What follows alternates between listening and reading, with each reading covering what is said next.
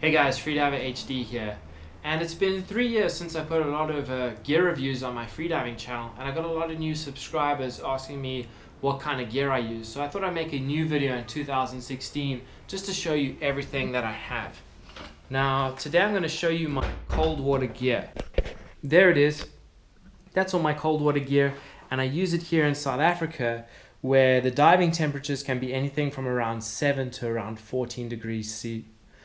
Okay, so I'm going to start off first with looking at my fins. Now, these are C4 flaps. I think most of you guys will know my C4 Falcons that I've used since I started, but I also have a pair of flaps.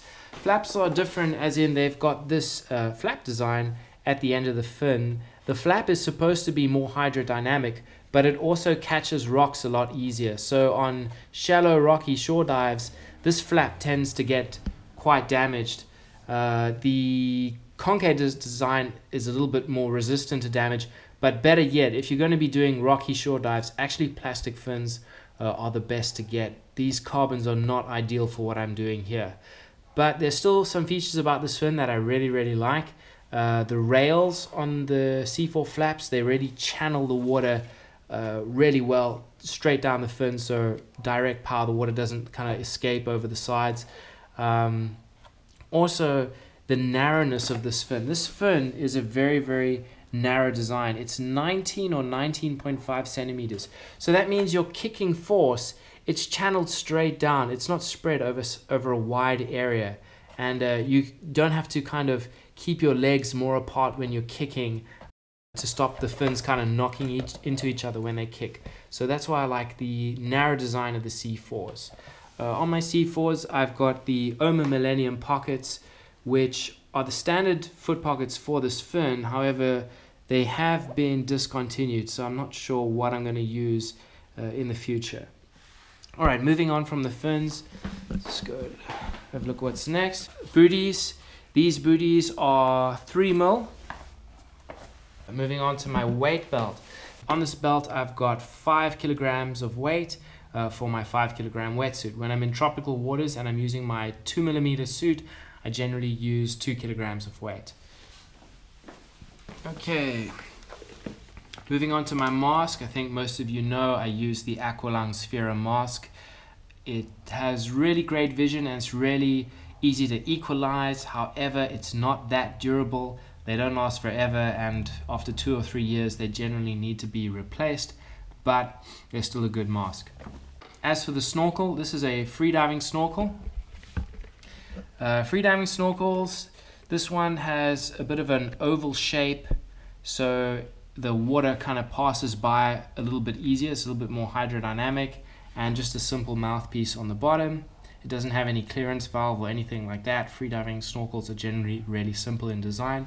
They're also really quite flexible. So that's my snorkel. This snorkel is a no-name brand freediving snorkel. So sorry, I can't give you a recommendation on that.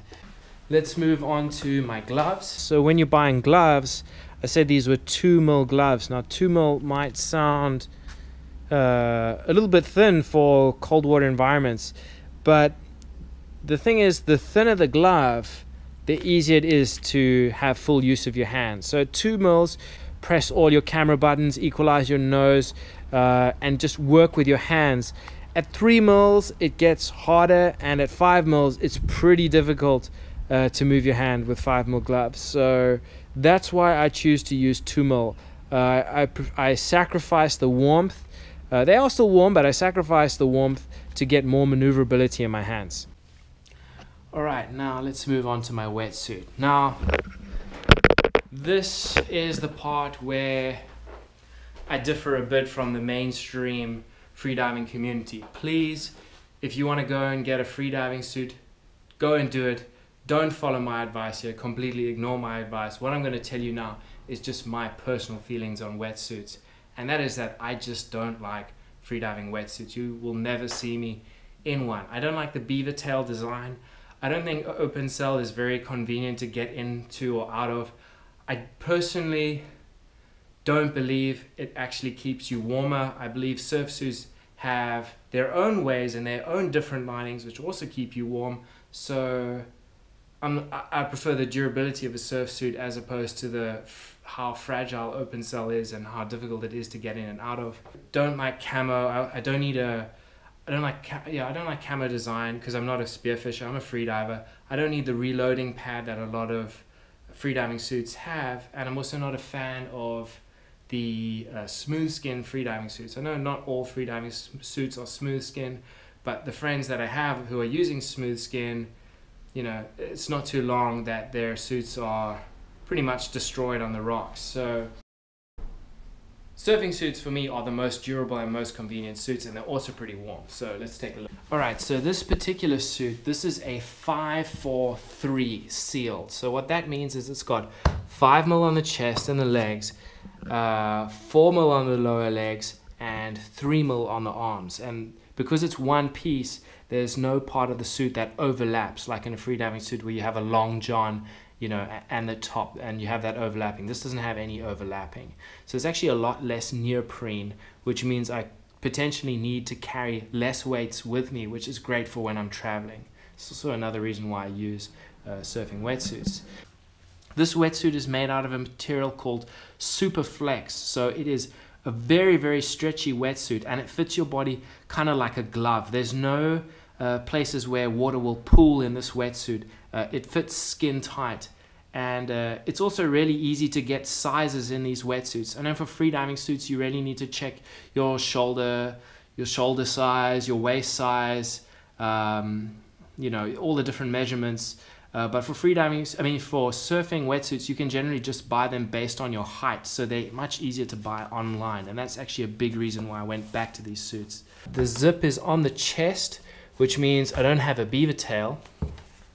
On the back, there's no zip. If you have the zip along the back, then you lose the stretch along the back. Feel that when you are duck diving, so that's why I've gone with the chest design model. Also some extra features like really durable knee pads, so you won't be wearing through the knees anytime soon. And this suit is glued and blind stitched. A flat lock stitch is a tropical stitch that lets water pass through the needle holes, but a blind stitch doesn't penetrate the neoprene all the way through, so no water can pass through the stitching holes. And once it's stitched, the seam is glued and then it's stitched. On higher-end surfing suits, you'll also see them liquid tape the seams to make them even more durable, but this suit doesn't have that feature. Another thing I like is I've got the key holder in there, so I can keep my car key with me. I don't need to hide it anywhere. On the inside of the suit, like I was just saying just now about the whole open cell thing, this suit has got something called a furnace lining. It's a thermal lining that Billabong claims keeps you warm. This suit, by the way, this is a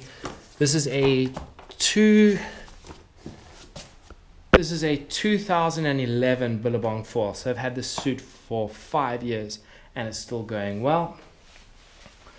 Let's move up here to the hood. The hood is 3 millimeters, also has a furnace lining on the inside. It's kind of like a woolly lining. And when I don't want to use the hood, I just take it off. So I quite like that. All right, and lastly, let's look at my inner garments. This is a thermal vest. It's kind of like a fire skin type material, and I put this underneath my wetsuit on really, really cold days, like when it's like 7 degrees, then I'll be using the thermal vest. And last undergarment is my Speedo. Hope you guys enjoyed the video. And for my subscribers, I'll see you guys in the next video. Cheers, bye-bye.